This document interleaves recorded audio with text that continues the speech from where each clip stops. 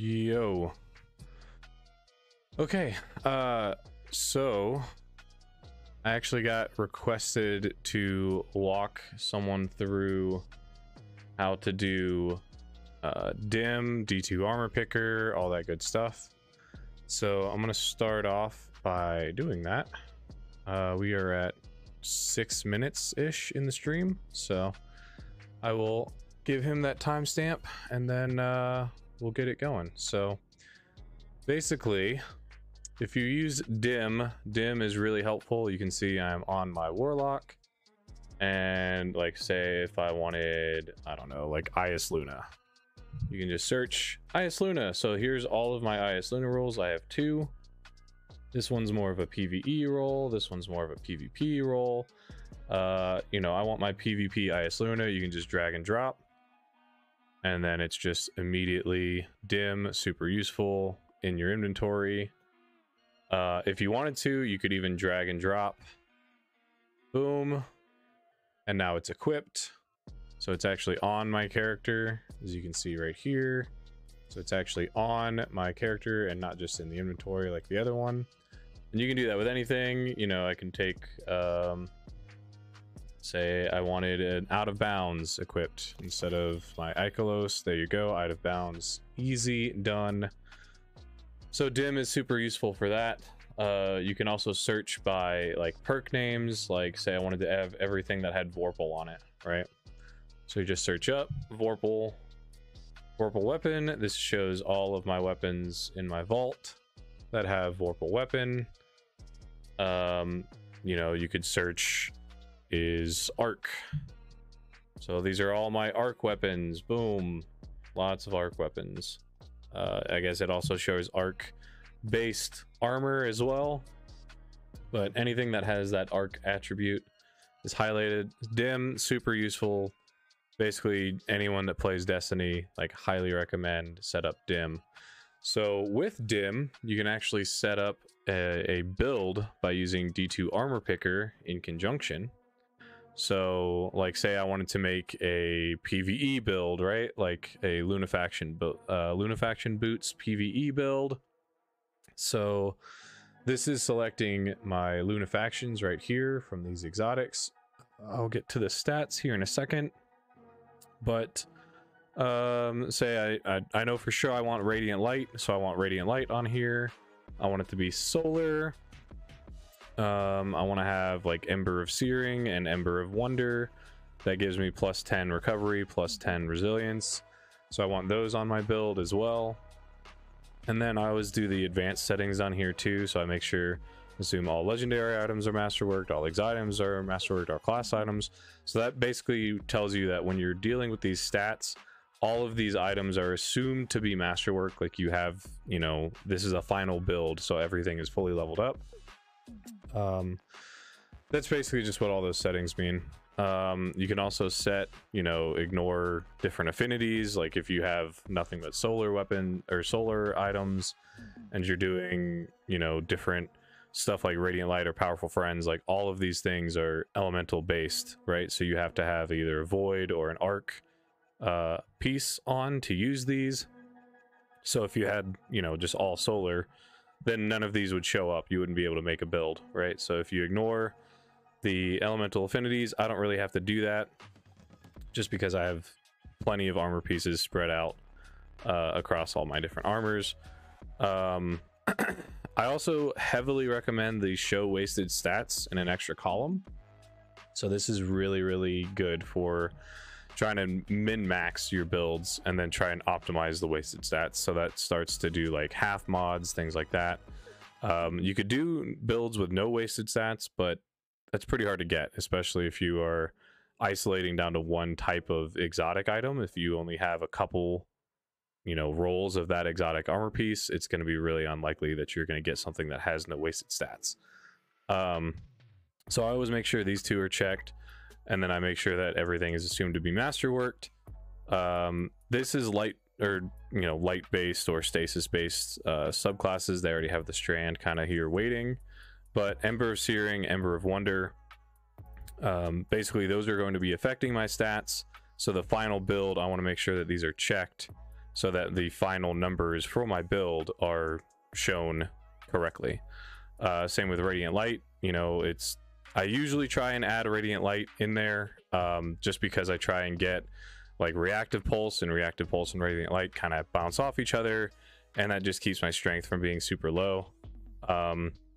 If you're a hunter, you're almost always going to be running powerful friends, PvE, PvP, just because that plus 20 mobility.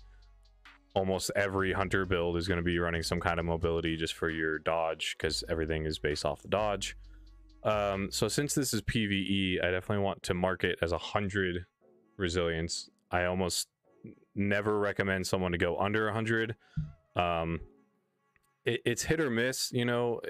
It ups your damage reduction. Like here you can see at 10 it's up to 40%, right? Anything in PvE that you do, you want that damage reduction, gambit included, if you can you know, deal with it, just because there are all of those PvE ads in gambit. Doesn't really affect your PvP so much, but anything PvE related, always try and get up that 100 resilience. Since I'm on my warlock, I'm probably going to want to try and get 90 to 100 recovery, just because your rift is based off of that. So you can see, you know, 4 or 5 second jump, 5 seconds here, 5 seconds, 4 seconds, no, 5 seconds there. So down at 80 is when you start to get a big jump from 7 to 8, less so from 6 to 7. So I think 8 is a good spot to like put it at a minimum, just to see what I'm working with. I'm gonna probably want to run, you know, 8 discipline as well. So this is starting to narrow down. You can see it's restricting my other choices, so I can't get a build right now that's 10 resilience, 8 recovery, 8 discipline. I can't get anything that's 8 intellect. It basically won't even let me choose it. So with that, I'm going to be like, okay, well, where do I want my intellect? Let's just do, you know, safely, let's do down to 6. What is that? Okay, that really locks me out of my strength requirements, right? So with that, you know, where do I want to take this build? Do I really like care about strength, or do I not care about strength? Because if I jump that down to 50, that's only going to let me get 1. So it's a 1-for-1 here. So if I jumped it down to 50 and it let me get up to like 80 strength, then that'd be like, okay, I'd rather run 50 intellect than 60 intellect in that kind of instance. Let's go ahead and stick with 60, and then that'll lead me at 50 here. And that's kind of narrowing down what this build looks like. Mobility, warlock, I mean, anything, especially without powerful friends, anything above, you know, 30, probably wouldn't really want to try and get up to. Obviously with powerful friends, that's going to bump you up additional, but warlocks and titans actually move faster with low mobility because their movement is based off of their jump and not so much their actual running speed. So that's starting to narrow us down. Now I want to strategize where I want to go with this build. So I want my tiers to be kind of maxed, right? So I have 2 options here that kind of max out my total tiers, you know, everything combined at 40, and they're both pretty good. But if you look here, what's the difference? I have an intellect mod on this one and a discipline mod on this one. So if these are both the same kind of build, right? 30, 10, 8, 8, 6, 50, you know, if both of those are the same build, I want to go with this one. Yes, it has 1 more wasted stat, but the total number of stats are going to be like tiers are going to be the same. So this one's going to be a cheaper build because they both have 3 resilience mods, 1 recovery mod each. This one has a discipline, which costs 3 energy. This one has an intellect, costs 5 energy. So for this hypothetical build, you know, I want to choose this one. Cool. So here's all my pieces. Now this is where dim comes back into, you know, kind of handy. So I want to copy this query to dim to the clipboard, come over to dim and just paste it right there. And then that's going to highlight only those armor pieces, right? So I just want to drag and drop. I want this armor piece. I want this armor piece. This one. I want my Lunafaction boots on. And any, you know, any kind of class item Basically, it doesn't really care about your class items as long as you have it masterworked. You can choose whatever affinity you want it to be energy wise, and then I'm going to go back into the game. So I'm back in the game now. I have my armor pieces equipped from dim. I can see this one isn't leveled yet, so if I wanted to finish out this build, I would need to level that one to 10. Everything else is done. I want to change my subclass and make sure that the Wonder and Searing are on, which they are. This is where I want to then, you know, take everything, set my aspects to what I want, which I want Touch of Flame and Icarus Dash. You know, I'm a big fan of healing grenades and PvE. Celestial Fire, I could choose Incinerator. I like to go in Celestial Fire. Burst Glide, Healing Rift, and set my super Well of Radiance. So I just want to set all of my things for my build as far as my fragments and my aspects all here. Now go back in, and then I'm looking at, okay, well, what do I want to do with this build? Where do I want to go with it? Like right here, I just happen to have Reactive Pulse and Radiant Light on, so I want to set just one of those. Let's just set this one just for a hypothetical. That to Radiant Light, so I have my Reactive Pulse here with Radiant Light. Those are activating each other. I want to double check what my mods were. So if I go back to D2ArmorPicker, I can see I need 3 Resilience, 1 Recovery, 1 Discipline. So we can set that up now. So I need 3 Resilience. There's 1. There's my Recovery mod, so we'll just leave that for now. We'll go ahead and down here. We'll set a Resilience mod. We'll change this to a Resilience mod. Or wait, we needed 1 Discipline, so we'll leave that Discipline. And we'll just change this one to Resilience. So that leaves my total stats to where I wanted them to be once this piece is masterworked, right? So that would bump that up by 2, 2, 2, 2, 2. So everything will roll over to the next tier, which is where I want it, just for this hypothetical. I want to make sure that I have space on my gauntlets. You know, do I need to have something specifically, you know, stasis or arc, solar, void, whatever it is? I need to make sure that those pieces are set in those specific spots. So right now I have Reactive Pulse, I have Radiant Light. Another mod that I like to do for PvE is Seeking Wells, if you have it. That kind of leaves me with a couple options up here. Not so much, you know, you want to get at least 1 Finder mod usually for PvE. So if I have like Inferno Whip, that's a very good one for King's Fall, because the only champions in there are the Unstoppables. So I kind of want to think at this point, maybe I want to move my Recovery mod. So I'm going to change this to Resilience, so I can do at least 1 Finder here. Then come over here and say, okay, well, I have plenty of space in here. Maybe I'll put the Recovery mod here. I don't really need Fastball because it's PvE. Let's look. Maybe I want Linear Fusion, you know, loaders, right? Whatever it is, you kind of just make your build. I could then say, okay, well, Elemental Charge would be a good thing. So when I fully level this up, I could put Elemental Charge there. Boom, this piece is done. Move on to the next one. For PvE, you almost always want to try and have the seasonal mod for the last couple of seasons has been a 2 energy cost, and you get 2 types of damage reduction. So this year, or this season, it's Solar and Arc. So here you go with that. And then, all right, well, what else can I put here? Maybe I want to put a Fusion Reserves. You want to always have for PvE a sacrificial piece. So for me right now, it's this one. So before I rally to a flag, I'm going to swap to this piece. I'm going to rally. Then I'm going to swap back to my original piece. That just gives me a couple more shots of my Linear Fusion, for example, for this build. So I have a couple more shots of Linear Fusion for, you know, that attempt at that instance in a raid or a dungeon or whatever, you know, wherever you're planting that flag and trying to do that that PvE interaction. You'll have extra ammo by doing that. This piece, let's just go ahead and look. Well, okay, I want Well of Tenacity, sure. So Well of Tenacity there.